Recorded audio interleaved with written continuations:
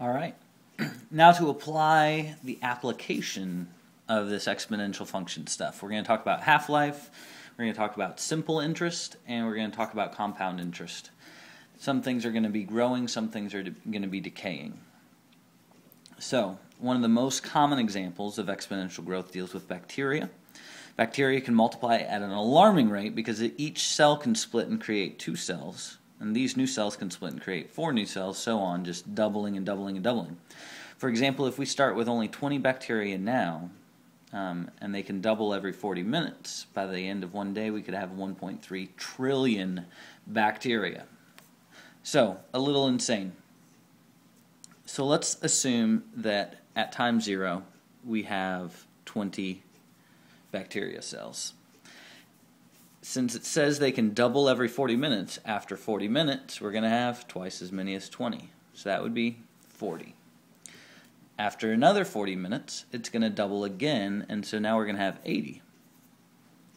After another 40 minutes, 120 minutes now after we started, we're going to have it double again, which will be 160 cells. It's going to double again, 320, double again, 640, and double again, 1280. So, that's just after 240 minutes, or if you divide that by 60, that's 4 hours. And so you remember from last time that we talked about this basic equation. This A value was the y-intercept, or the starting value, and the B was the constant multiplier.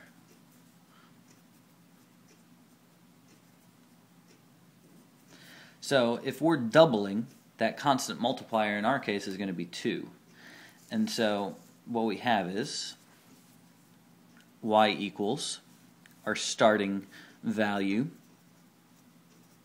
which was our 20 cells that we started with, times 2, being our constant multiplier, raised to the x. Now we have to define what x is, because x is the time factor here. And x is equal to the number of doubling times, the doubling periods. So it's either you divide by take the 40 minutes into account before you start, or you take the 40 minutes into account after. And so this is saying number of 40-minute periods.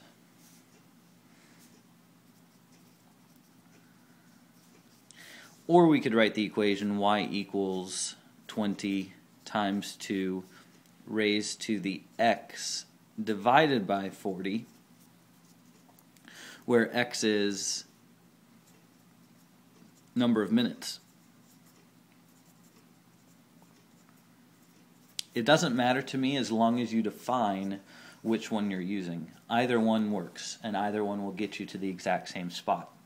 Here's why. So let's predict the number of cells after 60 minutes. Now, how many doubling times is that? 60 minutes is the 40 minutes plus another 20. 40 plus 20. So that's 1 and an extra half, or 3 halves doubling time. And so you'll get that even if you do this equation, because you'll do 60 divided by 40, and that's 1.5. And so 20 times 2 raised to the 1.5, or 3 halves power. So you grab your trusty calculator, because it'll just be easier. 20 times 2 to the 1.5 power, 56.6.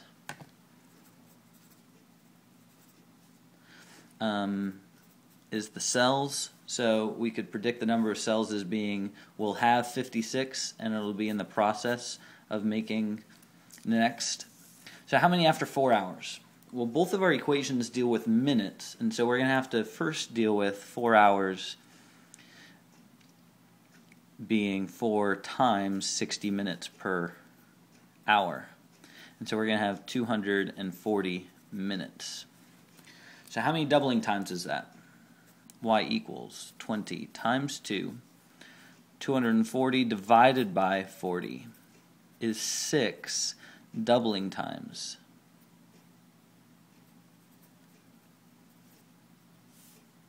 So we're going to raise it to the 6th power.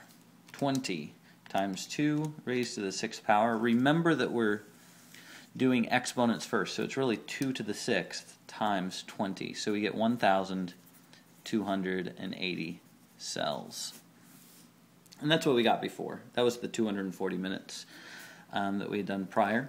And say we started with 20, how many were there 30 minutes ago? And so you could go ago, meaning negative time-wise. And so what we're talking about here is saying y equals 20 times 2, 30 minutes out of 40, so we have 3/4 of a doubling time back in time. And so that's going to be 20 times 2 raised to the negative, I'm going to go to the 0.75 power. Like that, and we get 11.9. Or let's say we had 11 cells.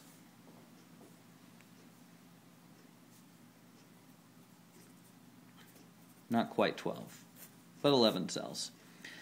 And when will we have more than 5,000? So when will we have more than 5,000? We're going to look at the 5,000 as being what we want and set that equal to 20 times 2 to some power. And that x again representing the number of doubling periods. And so I'm just going to see when that happens. We're going to look at either you can do it one of two ways, 20 times 2, and just start playing around until we get 5,000. So 400, 20 times 2 to the 10. So we're at 20,000, so we've gone too far. 20 times 2 to the 8th. There's 5,000, 20 times 2 to the 7th. So it's someplace in between 7 and 8 doubling periods. And so we're approximating. So you can say 7, how about 7.5? Or I'm hitting second enter to get back to there. 7.6, 7.7, 7.8, 7.9. And so it happens someplace in between 7.9 and 8, and so we could say 7.95. And so we're getting a lot closer here. We're approximating, and now we just went over, so 9.7.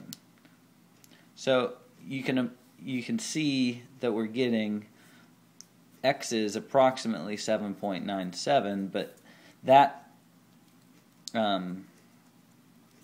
that's going to be doubling times, and so what that needs to be is, let's multiply that by 40 minutes. So 7.97 times 40 minutes, divide that by 60, and you'll get the amount of hours. So after 5.3 hours, about, and that's an approximate way of doing it, we get what we're looking at. Alright, we'll continue in the next video.